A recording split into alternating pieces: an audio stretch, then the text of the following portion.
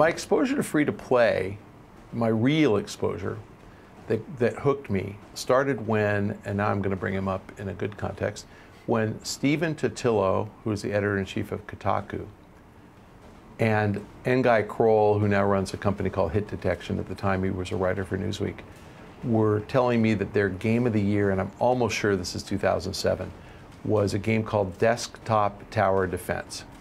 And so I asked what it was, and Totilo said something to the effect of, "It's too hard for you, you old geezer, you'll never be able to play it." And I said, "Oh, come on, I'm pretty good at games." And he goes, "My wife could kick your ass in this game." So the funny thing was that they had a little tag, I don't even know what you call it. It was like a little group that you could join. So I could play, and the leaderboard would just be the people in their group. So I could see Totilo's score and Nguy's score, and I forgot Stephen's wife's name, but his wife's score. I not only ended up, and his wife was the best of the three of them, by the way. I not only ended up beating his wife's score, but I doubled his wife's score, and then I made it onto the national leaderboard. I actually was in like 17th for a while. Then some hacker came in and posted a perfect score like 20 times just to wipe all of us off. But I love this game. So I got into Desktop Tower Defense. That kind of consumed a lot of my time in 2007 and 8. And then I stopped playing it. And I found myself at an event it's 2013 now, so probably 2011. And I was talking to this dude, Brandon Barber, who works for Kixeye. And I knew Kixeye, and I'm like, Battle Pirates and Backyard Monsters, and I'd heard of these games, and I think they have others, but they have like 4. And I was just asking him, like, who are the Kixeye guys? Like, I'd heard of Will Harbin, who's the president, but I'm like, where are they? He goes, well, it's Paul Preece is the chief designer. And I go, Paul Preece, who made Desktop Tower Defense, my favorite game ever, the one I was on the leaderboards for? And he goes, yeah. And he goes, well, he made Backyard Monsters, which is very much in the style of Desktop Tower Defense, and you'll see it. And he goes, you should play the game, but I'm warning you now, if you have an addictive personality, you get into it. And I did. And I actually didn't understand how intricate and involved this very simple game was. And I was playing it like a single-player game.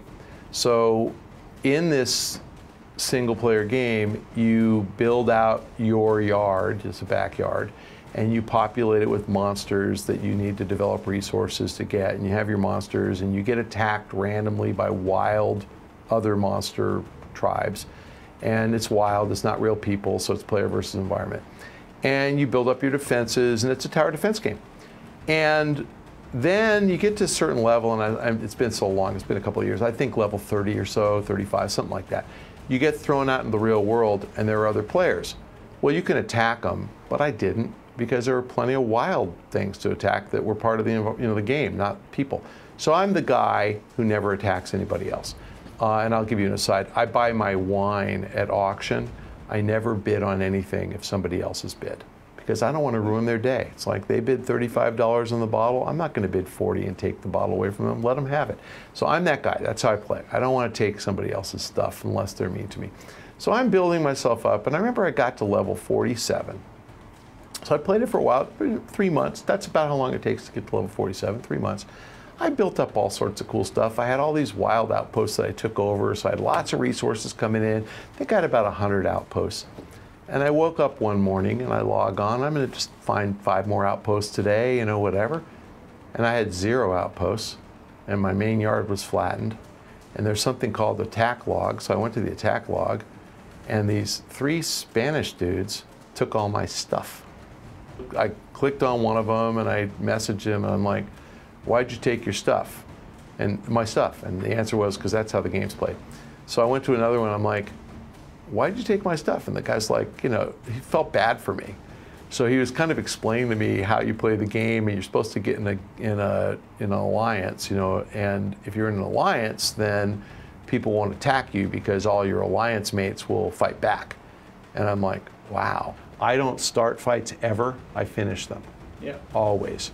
So I actually get mad in this game. And the funny thing was, these 3 Spanish dudes that I started out with, if they hadn't have been nice to me, I would have spent however much money it takes and taken all my shit back. I would have spent $500, and taken all my shit back from them.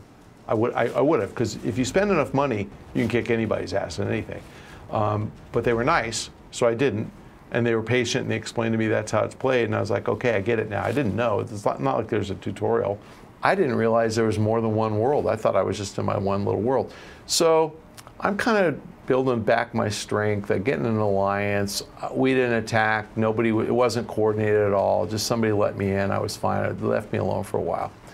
And eventually, somebody approached me, because I got myself up to like level 56, which looks like the top level in the game. It turns out there's a 57, which I just got to.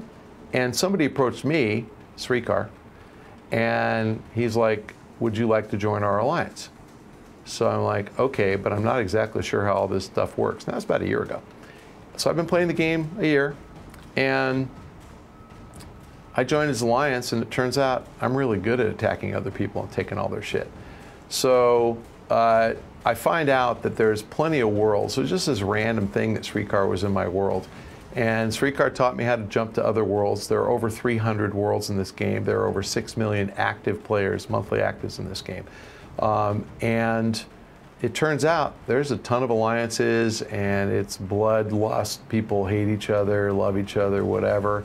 And so we're in one of the powerful alliances. So you see on the map, that's me. That's my picture from John Finger. It says I'm a 56, but I'm 57, which pisses me off. I'm in Touch and Burn SWAT, which is actually the tactical strike team. It's fun. I've got all these 50s. Randy's got a 30. I can't attack 20s, so these are wild. Those are wild names. Legionnaire, Abenaki, and Kozu are the 3 wilds. I'm pretty much all around here except for this one. So let's take Randy out. And Randy's jumping to another world to go to war, so I can take his thing. So there's his yard. I got to take this thing out. So I hit attack. And now the timer starts, you'll see. So the timer's going 4:57. I'm going to use a small amount of pebbles, and right now I'm taking out an aerial defense tower. That thing right there is an aerial defense tower. And those number of pebbles will take one out. I can't use pebbles twice in the same attack, so I'll use 5 million twigs. And I'm taking out the other aerial defense tower. You can move this stuff around if you really feel like it, but they're always in the same place until somebody moves it. Then I'm going to send all my monsters that I think can do the most damage quickly. So I'm sending all my flying guys, my big eating guy, my Fomor will make everybody work a little harder. And just for good measure, I'm going to send my underworld monsters, because what the hell? Oh, come on. My work kills Flash. Let's hope it doesn't crash. And we'll see. I'll go back to where you can see it happen. Sorry. Now, I will say, when I'm not running in full screen and I'm running this at home in high speed, it takes me 50 seconds to take this thing out. But I'm running in full screen, and my work VPN just destroys it. So it took me 1:12 before this came up. I entered the outpost because I took everything down. And now I've got 120 damaged buildings. I start repairing them in about, what we can see, 41 minutes. That has 41 minutes to go. This will all be repaired. That's 39 minutes. Just see if anything's longer now. So yeah, that's 31. So in 41 minutes, everything in here is going to be fixed. It says here I'm collecting 43,797,000 an hour. I was collecting 18,000 less than that an hour, because this level outpost is worth 18,000 per hour. The next one up is worth 40. The next one up is worth 82. And you take as many of these as you can. And as I said, we have highly coordinated attacks. I mean, we did one attack where it was 2 weeks in the planning. We were told we were going to attack, and I remember the date. It was July 24th at 9 a.m. New York time. And the funny thing is, the leader of that particular thing lives in Huntington Beach, so he's a West Coast guy, but he picked East Coast time because everybody in Europe could translate New York time into their local time. And he said, at exactly 9 o'clock, the guy who's leading it, his name is Chip, I'm going to jump to where we're going. And so at 9 o'clock and 10 seconds, all of you, friend me on Facebook, all of you jumped there too. And I don't know the number, but I'd guess about 100 of us went, maybe 150.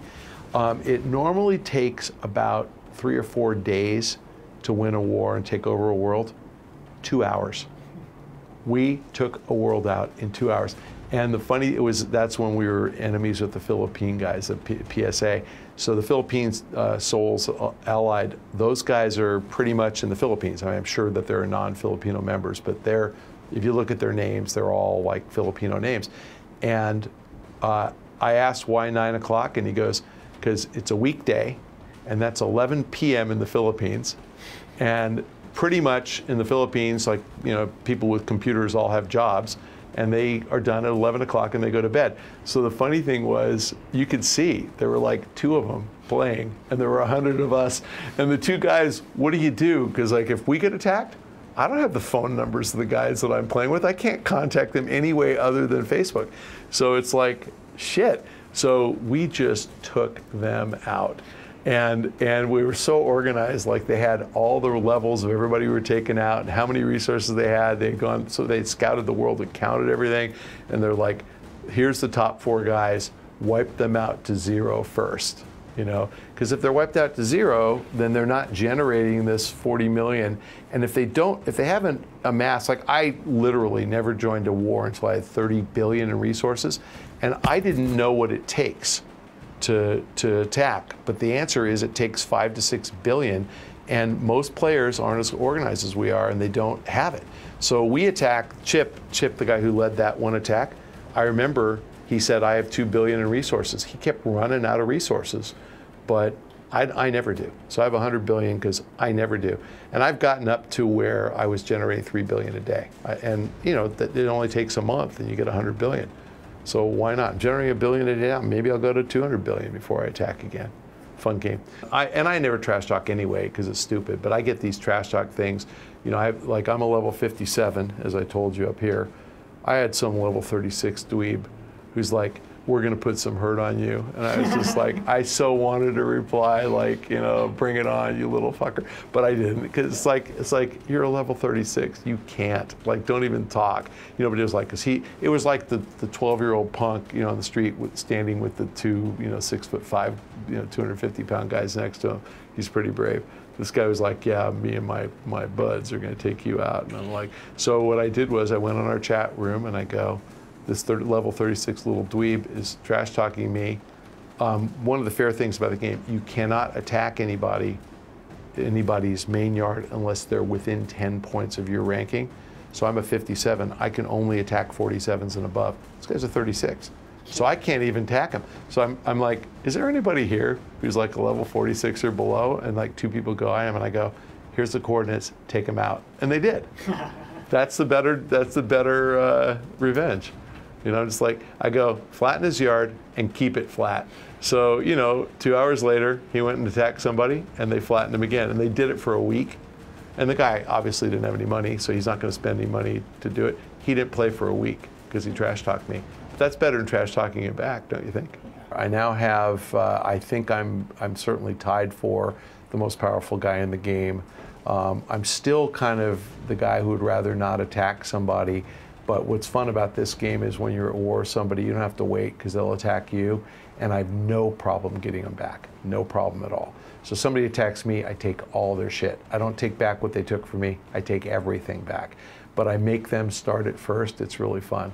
It's a great game. We play it a lot. There are hackers in the game that cheat, which is really fun because it's really obvious when you play the game. But it is a full-time job for a lot of people. It is amazing. My alliance is very cool. We have about probably 200 members, and the 200 members are pretty evenly spread throughout the world.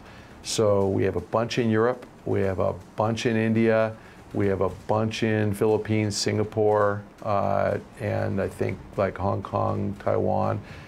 So we span the globe, and we are able to kind of have our wars populated 24/7 because there's always somebody who's kind of watching out. The camaraderie is amazing. I mean, it's like you really feel like, when you take back some virtual crap from somebody who stole your virtual crap, you know, you feel good about it. And when you help your friend take back his virtual crap, you feel really good about it. It's a silly, silly game, but we all are proud to be in our alliance, and we have a lot of fun. I'm very fortunate because I'm able to spend money in the game, but the construct of the game is brilliant. Essentially, money buys you time. So you have monsters to attack. If you don't use them perfectly, and it's hard, so they get injured occasionally, and when they get injured, they have to heal. And if you're in the heat of battle and you want to take them back to war, you've got to heal them.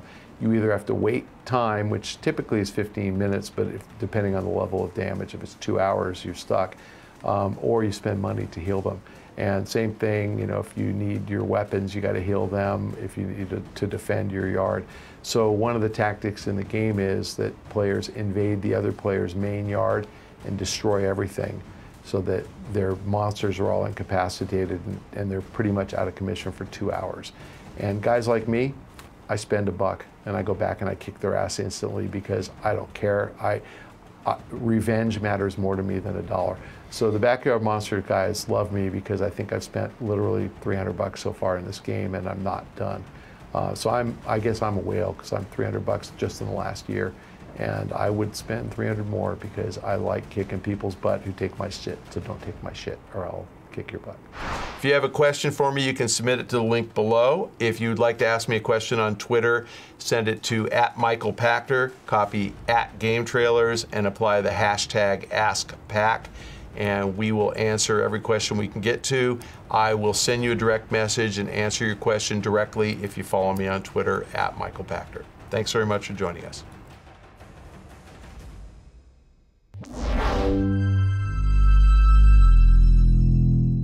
But pretty much everybody. Fawad is one of my boys. Touch and Burn SWAT. He's a little kid, it looks like. Or else that is his little kid. I'm guessing that's his little kid. But a lot of us playing here. Abhishek, one of my boys. Touch and Burn. These are all my boys. Guillermo, one of my boys. Touch and Burn Slayers. We're everywhere.